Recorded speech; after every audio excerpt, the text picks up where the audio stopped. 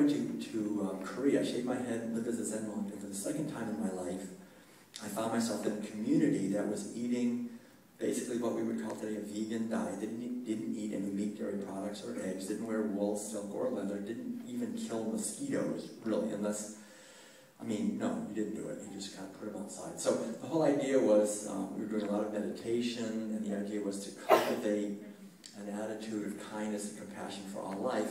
And this was a community that was living in this way, what we would call today a vegan lifestyle, for 650 years. So it wasn't some new hippie kind of thing. It was an ancient tradition that had its foundation in an ancient spiritual practice of ahimsa. How many of you have heard of ahimsa? Ahimsa is an old Sanskrit word, right? It just means non-violence. And the basic teaching is that, and I think this is a universal teaching really through all the religions, that ethical behavior is behavior that is non-violent, that violence breeds not only unhappiness for others, fear and harm and so forth, but it also breeds unhappiness for ourselves. It is a form of bondage. It is perhaps the source of all bondage is violence towards others. You know, I'm going to manipulate another for my own good. I'm going to harm them for my own good. I'm going to kill them or steal from them or use them sexually. You know, anything that we do to harm another for my own benefit goes contrary to the wisdom teachings of all the religions. In fact, I think in many ways, if we could boil down the essential teachings of all the religions to one sentence, it would probably be something like, whatever you most want for yourself, give that to others. Yeah, whatever we most want, give that. If we want to be free and happy, then work to help others be free and happy. And if we want to be loved, then be loving. Whatever we sow, we will reap. This idea of whatever we put out will come back. In the World Peace Diet, I talk about the boomerang effect. You know, whatever we put out comes back. And this essential teaching, though, I realized when I was in Korea, we were meditating from 2:30, 3 o'clock in the morning till 9 o'clock at night. And it was this gradual, it was almost like extricating myself slowly as the months went on out of a lot of the brambles of conditioning of our culture. And I began to realize that I had been born into a culture that this essential teaching, which is really obvious, I think, to us as spiritual beings, as somewhat intelligent human beings, that we don't get that essential teaching in this culture, that we think somehow that we can manipulate and use others for our own benefit and that we can get away with it. You know, everything will be fine. We can just use others. And the interesting thing is that human beings very often, and it depends, there's sort of categories, I guess you would say, of and hierarchies of privilege in our culture. So if we harm others that have enough privilege, then we pay the price, right? We'll go to jail or pay a fine, or they'll hit us back, or whatever. But there are certain beings, when you get lower down on the status and privilege, like animals, and especially animals used for food, you can do the most horrific things to them. You can confine them and steal their babies and mutilate their bodies and just horrific things, and actually be very wealthy and have a powerful voice in Congress and be highly respected. And so this is the essential thing, that these animals cannot retaliate. Whatever we do to them, they just take it. But the interesting thing is that our violence towards them does retaliate in very fascinating ways. And I think one of the greatest adventures of understanding that anyone in this culture can embark on is the adventure of understanding how the violence in this culture towards animals for food and other products reverberates and comes back to us. And I think if we started to see that and understand it, we would stop doing it. And I think we would begin to realize that the only reason that anyone in this culture eats animal foods is because they've been forced to do it from birth by every institution in our culture. No one does it out of their own free choice. And no one wakes up in the morning and says, oh, what would it be like to have, to take the milk of a mother cow and then maybe mix it with the stomach lining of a calf and add some salt and age it.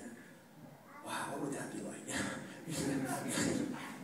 But if you but we were given these packages of cheese, you know, or different things, and little styrofoam wrap, plastic wrap, pieces of flesh, and we're told that this is normal and just what we have to eat, how we eat in this culture. And so the essential teaching is a teaching in our culture of disconnectedness.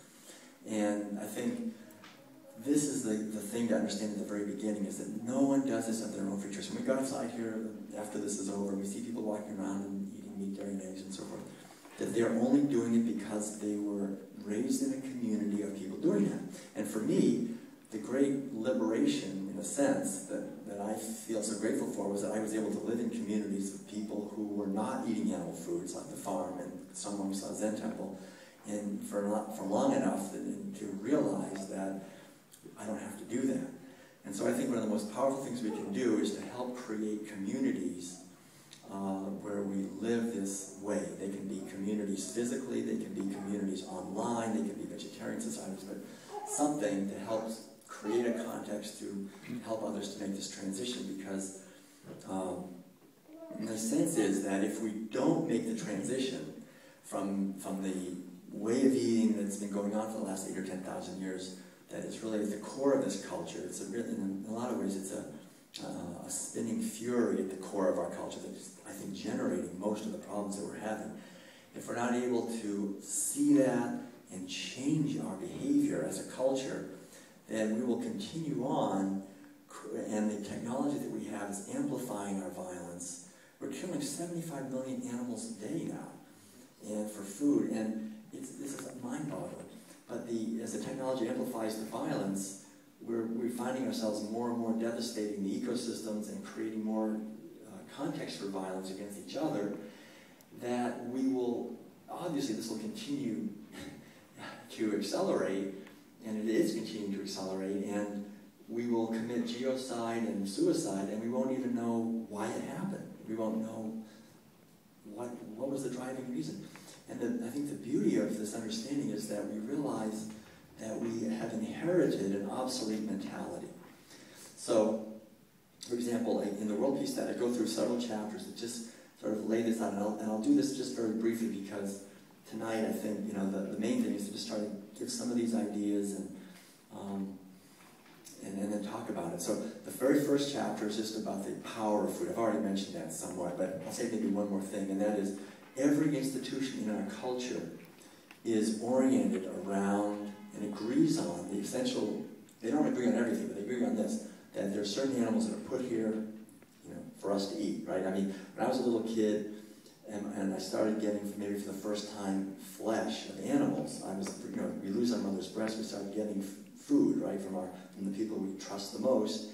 And if you just go to any grocery store and look at the little baby jars, you'll see right there veal, chicken, turkey, beef, cheese. So we started getting this kind of food, and it's not just from the family, but also from, you know, my ministers, and like from church and from school, education, government, corporations, the media, I mean, everywhere. It's just, there's no dissenting voice on this. This is what we're supposed to do.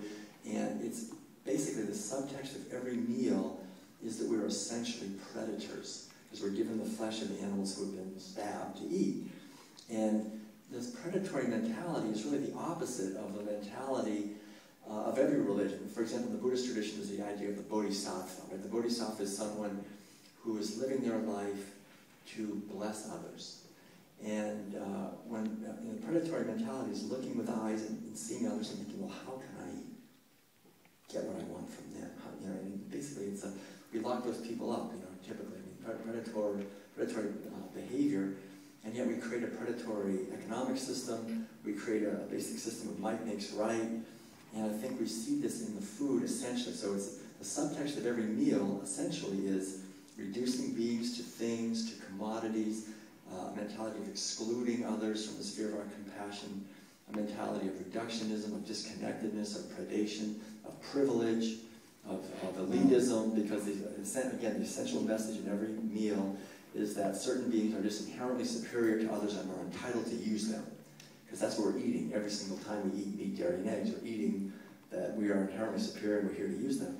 And so it essentially undermines our inherent compassion in a very profound way, to get this message from every dimension of our culture, and yet that's what's going on. So food is enormously powerful, and cross-culturally, this is something that's recognized. We don't see it in our culture because we're so busy very often, and we're eating while we're driving, and while we're having business meetings, and while we're watching television. But actually, food is our most intimate connection with nature and with our culture as well. And then, just looking at the history of this, I think is very empowering too, because, like I said, 8,000 or 10,000 years ago was the first time people started to own animals for food. So this is a relatively recent development, and it took a long time to happen. It didn't just happen overnight. And so very gradually people started owning sheep and goats that they had been hunting before then. It became property. And then about 2,000 years later it was cows. And I think this revolution was amazing because beings went from being mysterious cohabitants of the earth with us to being mere property. And they became despicable as this process went on over the centuries, over many centuries. And you know, like today, there's nothing worse you can say to someone than to call them a pig or a turkey or a chicken or a cow. You know, we have to reduce them in order to harm them. So this is what happened. It's very interesting to see that with this basic reorientation of the culture to owning animals for food, then it opened the door to owning other people. We had the arising of slavery. We had the arising of a wealthy elite class that basically was wealthy because it owned the capital. Capita comes from the old Latin word capita, which means head, as in head of livestock. So the fastest way for them to get rich was to breed animals and have more, and then also to do something that hadn't been done before, which was to mass attack on someone else, another king, as we call him today, who owned a wealthy elite who owned a lot of animals. And if they won this war, in the very first wars, they would get all of that livestock. They'd be suddenly much wealthier. Does this sound like a familiar story? When the rich want to get richer, they go to war, right? And this has been going on, and this is the underlying dynamic, and the people suffer enormously. The people who lost, I mean, it's really, you know, it's very depressing to read about the history of that time, because there was enormous, it was a really violent time, and you had the first, you know, women would become concubines, and men would become slaves if they lost the war. So you had this whole hardening of the hearts of men, and by the time the historic period emerged, and we have the very first writings, the Epic of Gilgamesh, the Iliad, the Odyssey, the Old Testament, the oldest Old Testament writings, it's very clear to see this is exactly what's happening. Women are bought and sold like chattel property. There's this wealthy elite class. They're always going to war. You have slavery, and land is now seen as being owned.